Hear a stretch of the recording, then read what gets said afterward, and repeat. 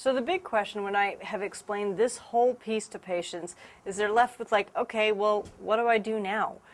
And I really want to emphasize that almost all of this is reversible, depending kind of where you are on this scale, but most of this is reversible. So it's not a matter of waiting to hear a doctor give you a diagnosis. Like, I would start addressing this now. So like these are the things that we tell our patients. Is the very first thing is you want to stop having insulin surges. And the American Diabetic Association, I don't actually fully agree with what they're recommending. They usually recommend about 120 grams of carbohydrates a day. Now, technically how the research has shown is that the average person, if they weren't broken the way that we have broken our systems, can deal with about 70 to 100 grams a day. Now, what I have people look at is whether or not they have carb or sugar cravings. If you have carb or sugar cravings at all, you're eating too many carbohydrates. Now, for some people, they will do fine at 70 grams. Some people will do fine at 100 grams. Most people who I see who are coming in, they have much more pronounced blood sugar problems, and they do better with 60 grams. Some people, they do better with 45 grams. It's like it's going to vary for people depending on how long you've been in whatever state you're in. Okay, so what you want to do is you want to start measuring the amount of grams of carbohydrates you have a day. Most people come into my office are eating somewhere between 500 and 800 grams of carbohydrates a day. I had a man come in and he was vegetarian. Vegetarians tend to eat a lot of carbohydrates. And he had grown up in a Hispanic household, and he said, literally, I have thousands of grams a day, plates of rice, plates of beans, plates of pasta, all those things have carbohydrates in them, huge amounts. And he was coming in because he had metabolic syndrome, and we got his hormones straightened out, and then he was doing great. But you want to, where your cutoff is going to be wherever you stop having carbohydrate grams. Your cutoff is going to be wherever you're going to stop having carbohydrate cravings. So that's the first thing. You want to measure the amount of grams of carbohydrates that you're having, and you want to cut them down until you stop having cravings at all. The second thing is you want to eat before you're hungry. Now, remember when I was talking about your adrenals and how they have to manage your blood sugar each time it comes down, and they jump in and they get your blood sugar back up? Okay, well, so one thing that you can kind of help your adrenals to get better is to eat every 2 to 3 hours. You want to eat before you're hungry, because if you wait until you're hungry, then your adrenals have had to jump in and try to do their job. So what you want to do is eat basically every 2 to 3 hours. So this means that you want to make sure that you carry snacks with you. We have a whole program here in my office that's designed to support people in this. So if you have questions, let me know. But everything, we have a whole recipe guide in there, all different types of snacks, but you carry something with you. Carry nuts, carry, peanut butter comes in little packets now, carry, an apple doesn't have that many grams of carbs. Like, do something like that. Carry something with you. Don't allow yourself to get hungry.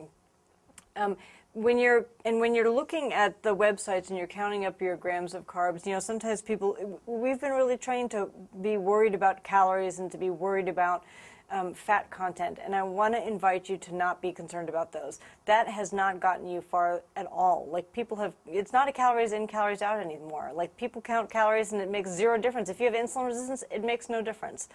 So I want to invite you just to deal with grams of carbohydrates. If you just deal with that, I can almost guarantee you're going to have success with this. So the first thing is to cut down your grams of carbohydrates until you stop having carb cravings. The second thing is you want to make sure that you're eating every 2 to 3 hours, so eating before you get hungry. And the third thing is it is helpful to have some exercise. And the reason exercise is helpful is it helps a bunch of different things. But in this particular blood sugar model, the reason exercise is helpful is because it actually burns up the glucose and gets rid of the insulin faster than if somebody's just sitting around. Like, it gets it out of your system faster, so it does less damage. So exercise doesn't have to be that you're, working out heavily for an hour a day, 5 times a week. It could be that you go walking 4 times a week for 30 minutes. Like, something. You want your body moving. I mean, your body is designed to move, and despite the fact that we sit behind computers all day, like, our bodies don't like that. So exercise will definitely make a difference here. Now, athletes do tend to be another group that have an enormous amount of carbohydrate intake, and they also have, a corresponding enormous amount of carbohydrate problems. That's a whole group that I specialize in working with because, I've been an athlete too. I've ridden my bike for almost 30 years, and people have always said, oh, you want a carbo load, and then we're eating like energy bars and things with sugar in them and, huge amounts of carbohydrates. And the only reason that most athletes are not dealing with insulin resistance or diabetes is simply because they exercise. And the exercise is what keeps them, they have usually reactive hypoglycemia, but the exercise is what keeps it from moving forward into insulin resistance. So if you can add the exercise in, it does make a really big difference. So in conclusion, what I would like to say is, like, I want to leave you with the fact that this is actually reversible. And it's going to take something. You know, it takes looking at your pantry and looking through the foods that you have and, you know, dealing with how your family eats. Like, I have a lot of parents who come in and they really have to deal with the fact that they feed their kids sugar all day.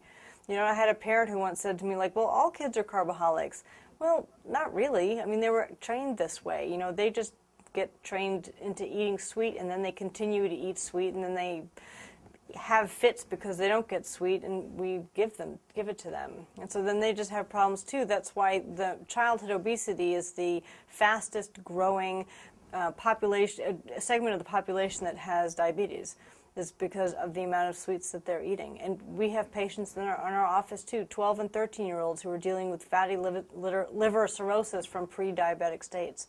So, you know, you'll have to deal with a few things, but I can guarantee you a few things also, is that you will have better energy, you will lose weight, you will sleep better, you will look better, you will feel, I mean, you know, when I talk to people, I'm dealing with their health problems now, but I also want to invite you, like, how is it going to be 20 years from now?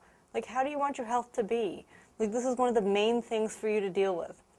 Once you deal with this, your health is going to start to get a lot clearer, and you will actually have a chance at, you know, not getting any of those big diagnoses later. So if you have any questions about this, my office deals with people all the time, long distance as well as locally. I'm more than happy to answer your questions, and I wish you a lot of good luck, because this is really an epidemic and I'm really determined to interrupt it. So thanks for listening.